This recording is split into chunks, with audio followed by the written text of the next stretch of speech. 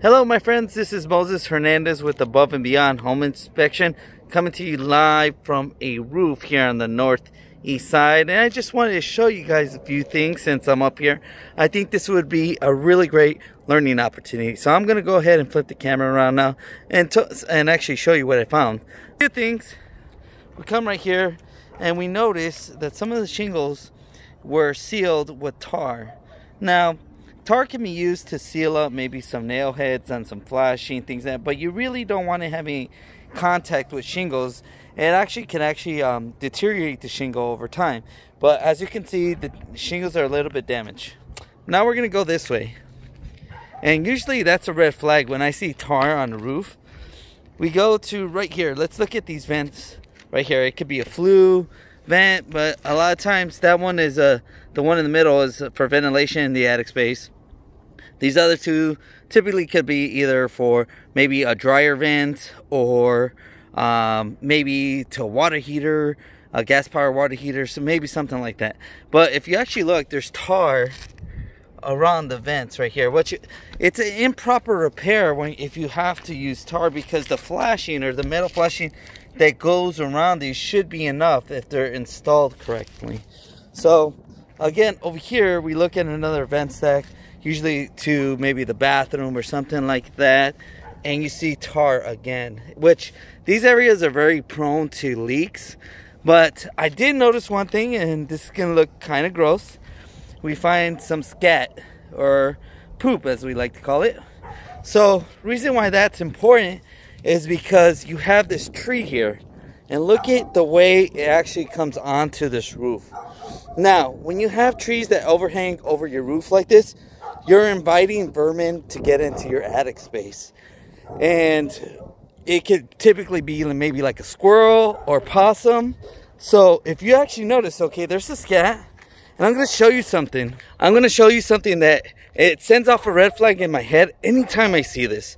So here I'm going to show you some shingles. And it's always on the ridge for some reason. You see this damage and you start seeing kind of like these scratch marks on the shingles, especially right here. What that tells me is that the vermin is actually trying to get into the roof. And anytime I see it, when I get into the attic space, I'm typically going to find some sort of like nest or more scat in the attic space, right? So I always, keep that in mind when I'm on top of a roof and I see that. I know I'm going to find something in the attic space. So going on, we're almost done here. The different colored shingles, right? So that tells me there was previous or prior repairs, maybe to cover up a leak that might have happened in the home. And again, right here, improper repair was done, using tar, and the flashing's not sitting correctly. It should be laying flat. But over here we have a different kind of shingle. This is actually kind of like a 3D shingle, architectural shingle that they actually use with the 3 tab, so it doesn't match. But just wanted to show you this. This is actually very loose, could literally almost come up, so you don't want to be seeing that. It's very vulnerable to leaks in the attic space. But last thing I wanted to show you guys was this, the tree.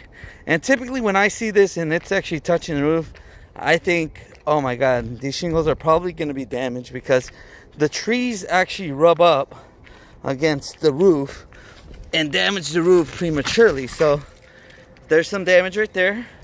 I think you could see the damage right there. Look at what I'm finding. And I'm actually seeing this for the first time myself too. So I'm lifting these branches and trying to see what I can find. And let's see here. Sorry guys, the camera's moving. So you see some damage right there as well. So this tree definitely needs to be cut back.